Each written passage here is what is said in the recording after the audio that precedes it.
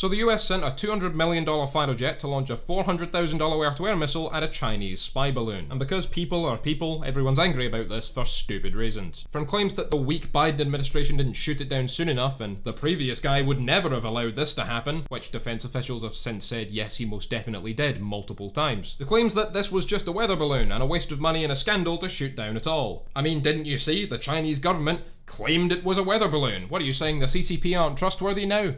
Crazy talk. Now, typical weather balloons are a couple of dozen feet in diameter and carry a small device called a radiosonde, which weighs a few hundred grams, to gather meteorological data.